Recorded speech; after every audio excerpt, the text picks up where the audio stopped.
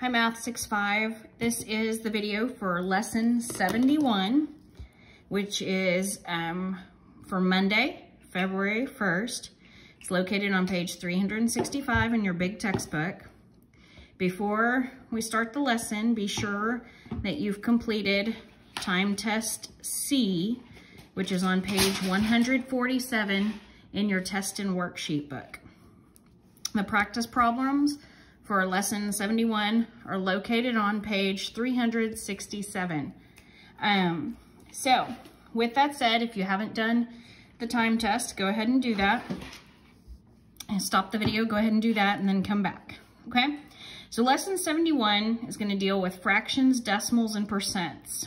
So if you have the fraction pieces, that y'all's were paper, but I'm gonna bring out mine, I would recommend stopping the video and going and getting your fraction pieces that we cut out. They were with investigation 2 and 3 in the fall semester, and they had on them particularly like the fraction, the percent, and the decimal for each fraction piece.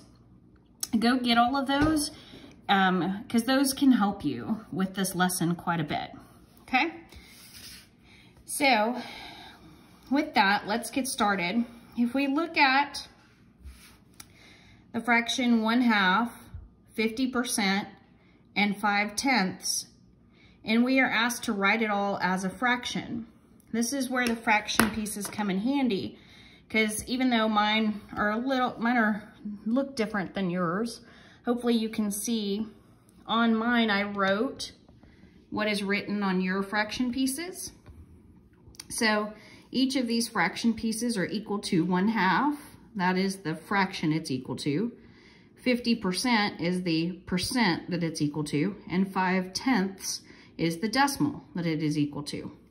So if we use that to write these numbers as fractions, if that is our instruction here, 50%, okay? When we look at the word percent, per means of, and remember when we see the word C-E-N-T, we think of like pennies and centuries and all those things, and know that that means 100. So any percent is written as a fraction. Well, 1/2 was already a fraction, so I just copied that down, okay? Let me start with that. But any percent of 100, so the denominator on your fraction for a percent is always gonna be 100. And the numerator is 50. Okay, now if we have to write, coming over to this one, if we have to write 5/10 as a fraction, we need to listen to what the place value tells us. This 5 is in the 10ths position. So therefore that tells us what our denominator is. So I come down here and I know I'm in the 10ths for my place value, 5/10. So now I need to write, my numerator will be 5. Now, if we look at each of these fractions, remembering back to, with our fractions, any fraction that the numerator is 1/2 of the denominator, the fraction is equal to 1/2. I'm gonna write over here, numerator, to remind us which one is on top. Numerator is on top, denominator, and down, start with D. So I think denominator is down. That's how I remember it. Any fraction where the numerator is 1/2 of the denominator is equal to 1/2. So let's look at 50 is 1/2 of 100. So 50 hundredths, or 50 over 100, 50 hundredths is equal to 1/2. Okay? Now I look at this fraction, I have 5/10. I know that 5 is 1/2 of 10, so this fraction is equal to 1/2 also. And if I look at my fraction pieces and bring those back on the screen, I can see that 1/2 is equal to 50% also, and it's also equal to 5/10 as a decimal and as a fraction. This is the same exact number as a decimal and as a fraction, and both equal 1/2 of my circle, okay? So we're gonna use that information to write fractions and decimals and percents today. All right, so in your book on page 366, there is a little chart here that will help you with, if you don't have your fraction pieces with you, it tells you these little pieces are pretty much the same as your fraction pieces. 1/2 is 50% is 5/10. So the fraction, the percent, and the decimal is written for each of these right here. We're going to use that to work on this activity here. Again, I'm at the bottom of page 366. The whole page looks like that, okay? So I'm going to start down here at number 1.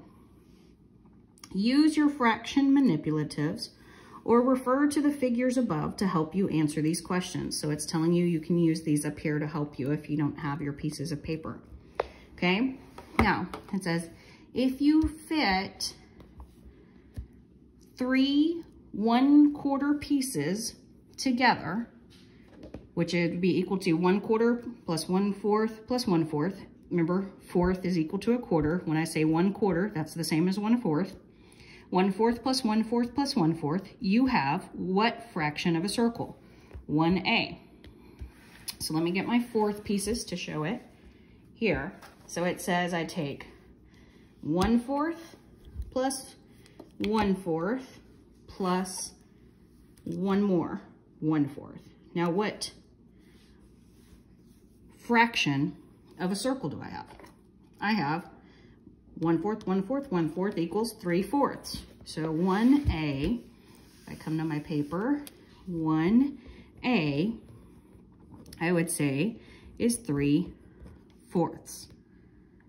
Now using the same setup here, it's asking me what 1B, my question following on page 366, 1B, what percent of a circle? Well, so for B, I know that each of my fraction pieces here tell me that it's 25%. So 25% plus 25% is 50%, plus another 25% is 75%. And C asks me, what decimal part of a circle? So this one, I know one piece is 25 hundredths. So I can add 25 hundredths and line up my decimals, 25 hundredths and 25 hundredths. Let me bring that on screen, okay, and get my answer. 5 plus 5 is 10, plus 5 is 15. Carry my 1 forward. 1 plus 2 is 3, plus 2 is 5, plus 2 is 7. Bring my decimal straight down. 0, 0, 0 is 0. So my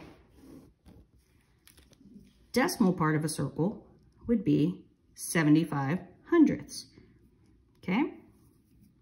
Which if we look at that, 75 hundredths, if I was to write that as a fraction, it would look like, what would my denominator be? Well, I'm in the hundredths spot, so my denominator, it would be 100, and my numerator would be 75, okay?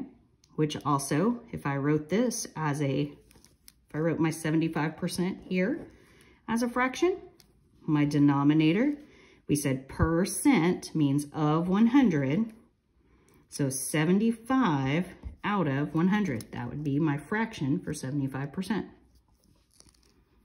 Okay, so 3/4 is equal to 75% is equal to 75 hundredths.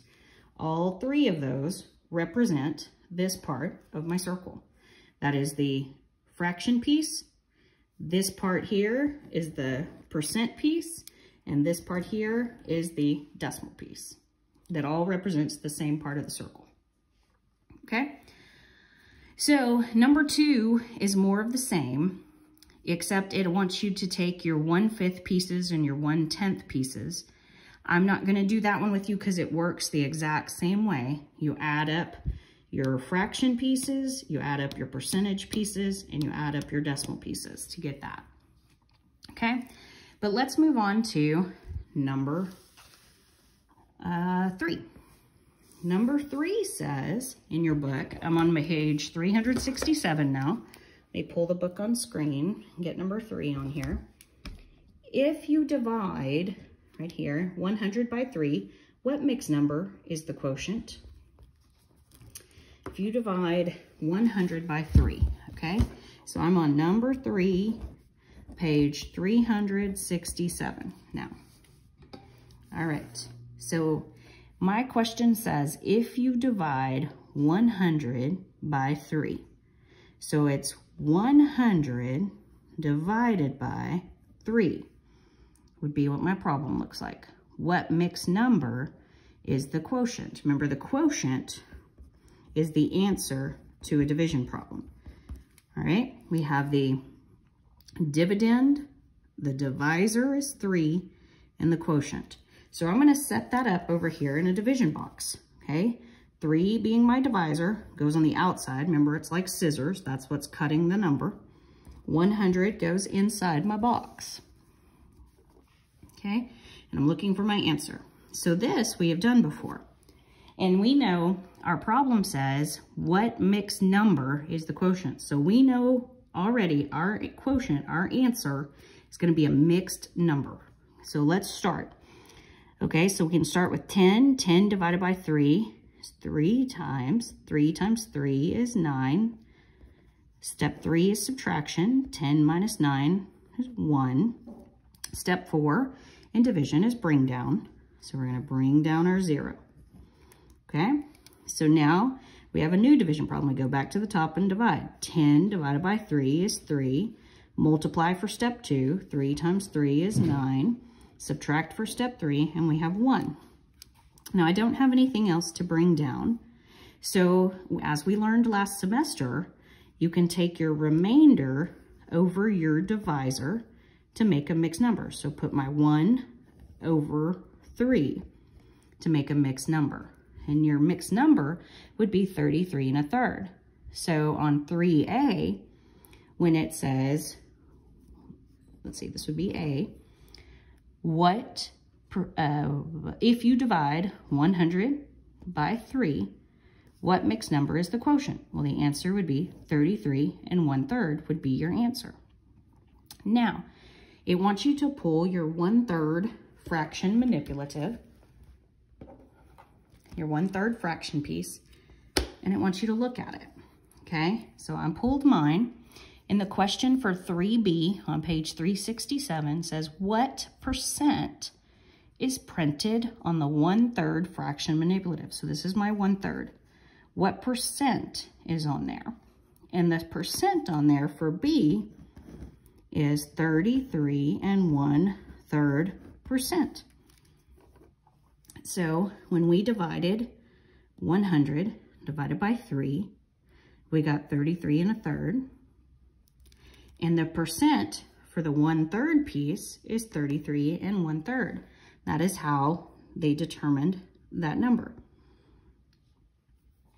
Okay, because remember, if we, well, that is just 1/3 of the whole piece. Okay, so that is where your fraction pieces will come in handy for you. All right, so let's look at some more. So let's look at number 4. I'll get a clean sheet of paper to work with. Number 4 on page, still on page 367, right here. If you divide 1,000,000 by 3, what digit repeats in the quotient? Okay, well, let's go do our division down here. Number 4 on page 367, okay? So I have 1,000,000 divided by 3. So I need to set that up in my fraction box.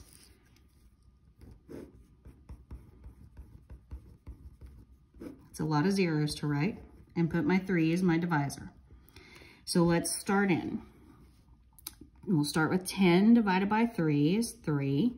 3 times 3 is 9. 10 minus 9 is 1. Bring down this 0. My new division problem is also 10 divided by 3 is 3. 3 times 3 is 9. Subtract and I get 1. Bring down my next 0. Okay, 10 divided by 3 is 3. 3 times 3 is 9. Subtract and I get 1. Bring down my next 0. Do you see a pattern here? 10 divided by 3 is 3. 3 times 3 is 9. Subtract and I get 1. It's very important you stay organized to keep these zeros in line so you know when to stop. So 10 divided by 3 is 3. 3 times 3 is 9. Subtract and I get 1. And I have one last 0 to bring down here. Okay, so 10 divided by 3 is 3. 3 times 3 is 9. Subtract and I get 1. Okay, so I'm going to stop for a second. And my question that I'm answering says, if you divide 1 million, so I'm on 4A, page 367. Read with me. If you divide 1 million by 3, what digit repeats in the quotient? And what digit is that? That is 3, right? So our answer to that would be 3. Now, that's A. Now let's look at 4B. Okay, what decimal number is written on the fraction 1/3 manipulative? Well, let's go back and pull that back on screen. This is my 1/3 piece, and my question is asking me what decimal number is written on the 1/3 manipulative. And if I look at that, it has 3/10, 0.3, 3/10, and it has this bar over it. So I'm going to write that as that answer with the bar over the 3. Then you ask, 4C kind of asks what I'm about to tell you about. 4C says, what's unusual about the way this is printed, the way that decimal's printed? Well, what's unusual about it is this bar, okay? What that bar means for 4C is that this digit, the 3, repeats over and over and over and over, okay? So the short way to write that is to just write one of the 3's with a bar over it. And that lets people know that it's just going to keep going and repeating and repeating and repeating. So that's what's unique about that. Okay, now let's look at, still on page 367, number 5. So if you divide 1,000 by 8, oops, I don't have that on screen for you, I'm sorry. I'm up here reading. Let me turn my camera. There we go. Up here. Sorry about that, guys. If you divide 1,000 by 8, what is the quotient? Well, let's come down here and work number 5. Okay, so 1,000 divided by 8. And we want to know the answer. So let's start. So we start with 10. 10 divided by 8 is 1 time. 1 times 8 is 8. Subtract 10 minus 8 and get 2. Bring a 0 down. Now I start my new division problem. 20 divided by 8 is 2. 2 times 8 is 16. Subtract and get 4. 20 minus 16 is 4. Bring down my next 0. My new division problem is 40 divided by 8 is 5. 5 times 8 is 40. Subtract and I end up with 0. So I have 125 as my quotient. So 5A is 125. 5B here asks me, what decimal number is printed on the 1/8 fraction manipulative? So get your 1/8 fraction piece here. Let me zoom in on mine because it might be a little hard to see. So 5B, what decimal number is printed on the 1/8 fraction manipulative? And that decimal number is, we read this as 125 thousandths because the 5 is in the thousandths place value. So that decimal, and we see do we see here on our quotient of 1,000 divided by 8 was 125. Our decimal for 1/8 is 125 thousandths. So on C, 5C, it asks us what percent is printed on the 1/8 fraction manipulative. Well, let's come down and look at it. And on the fraction manipulative, it is 12.5%. So 12.5%. Another way to write that would be 12.5%, because we know 0.5 is the same as 1/2. Okay? So then you can also, so that is how they've changed it from percents to decimals to fraction pieces.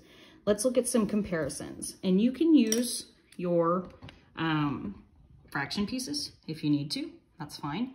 But look at these comparisons here. And let's look particularly at number 7. Okay, I'm gonna write on my page down here and work out number 7. This is the one I'm on, 7, okay? And this one is 25 hundredths compared to 3/10 with a repeating bar. So I always say when we compare decimals, this is going back a few lessons, when we compare decimals, we need to make the same number of decimal places. So this one has 2 decimal places, this one only has 1. So we need to make it 2 decimal places. So in this case, this one's already there, so I'm just gonna copy that down. Now this one, instead of putting a 0 at the end, I know that this real decimal looks like this, just 3s forever and ever, right? So I'm just gonna take 2 of those and put that down, okay? So I have 2 decimal places, but because of that repeating bar, I'm not gonna put zeros, I'm gonna put the 3 because I know that 3 repeats and repeats and repeats. Now I can compare 33 hundredths compared to 25 hundredths. So I know that 25 hundredths is less than. Okay, that's all I'm doing. Let's look at number 9. Okay, number 9, I have 50% compared to 33⅓%. So even if I took off the percents and just compared the numbers on this, I can, because they're both in percentages, so they're in a same units. I know that 50% would be greater than 33⅓%. Because they're in the same units, I can just compare 50 to 33⅓.